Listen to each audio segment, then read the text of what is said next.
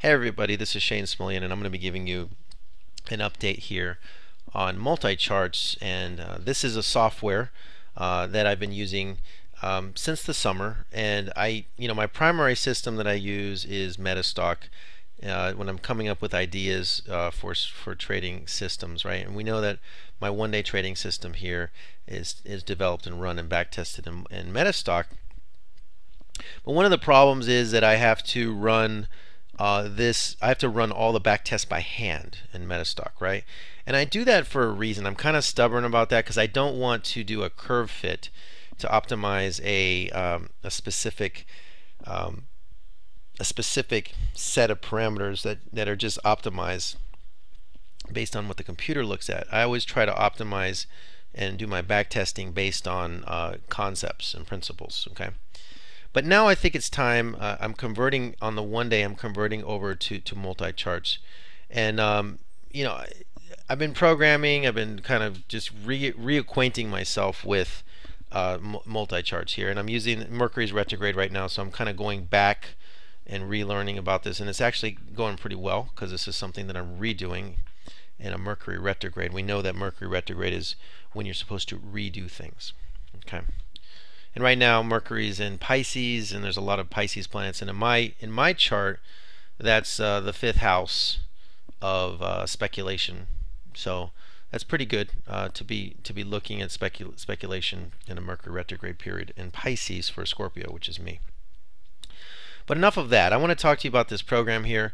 And what I've been doing is I've been taking just some really basic trading systems, and I've just been optimizing those based on Multicharts, just to reacquaint myself with the software. I'm coding, I'm putting in the functions, I'm putting in the signals. It takes some time to relearn the program. And basically, the program here can it can take these systems, and it basically will create the buy and the sell signals here. You can see them here, and this is pretty heavy duty software, I would say. It's not crazy in terms of the programming, but it uses something called Easy Language, which is the same as TradeStation, and then it will go ahead and it will actually show you all the buy and the sell signals that it generates for a given system on the chart. And then you can see these lines here. This is a buy, this is a sell, and it tells you if it made money, if it's a green line, if it loses money, it's a red line, etc. So anyway, so here is the system here, and I'm running a pretty basic system right here in terms of an optimization. And the idea was I'm just reacquainting myself with Multicharts. You can see here that if you would have done a buy and hold of the S&P going back to, I think this was about 1998, the market was all over the place. We know that. We had the bull run into 2000, it dropped into 2003, 2002, 2003, then it ran all the way up into the 2007, then it crashed in 2008, and now we're on this leg up again here. So I want to point something out though here. This is not my trading system, by the way. This is just a very basic system. I'm optimized it just to kind of go through the parameters again of Multicharts, just to kind of reacquaint myself because I'm in the process now of rolling everything over. And I think it's time to do that. But this is the period into here. Now notice this is the period into here where the Fed came in right around March. See this March bottom into here. That's the Federal Reserve, right? So all of this is Fed stuff into here, right? So I just want to point that out because I want to show you an equity curve here, okay? This is an equity curve based on one contract, percent of one contract. In other words, this is not reinvested dividends, right? And you're not reinvesting your profits.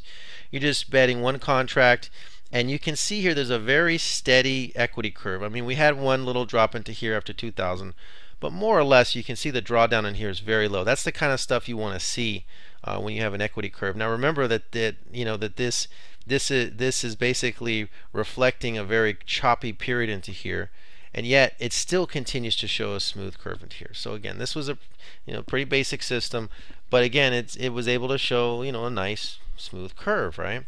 And then we saw into the crash into here, it spikes up into the crash, and it peaks right around March, right around March 5th, somewhere in there, March 11th, something in there.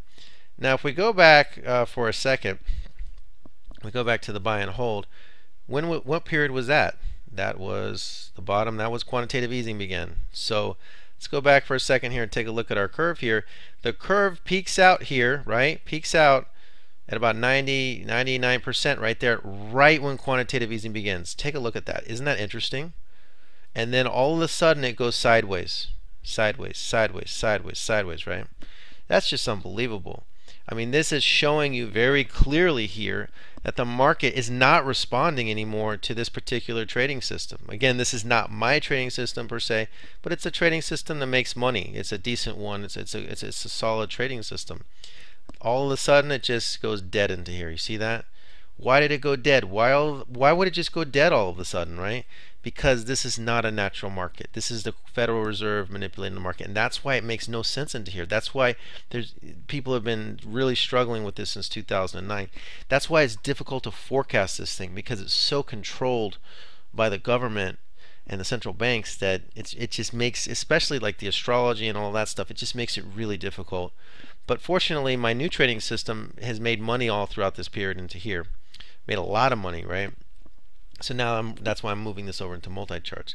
But I just wanted to point that out. And I mean, and even this trading system, like I said, it made 99%. That may not sound like a lot over 10 years, but keep in mind that that's, that is basically not reinvested. So I think that's a pretty solid little system there. I mean, that's, you can see that it did well. I mean, it did. Let's just say if that's even 10 years, it did 100% in 10 years. That's 10% a year. If you want to compound that, that makes a pretty good return, clearly more than 100% here.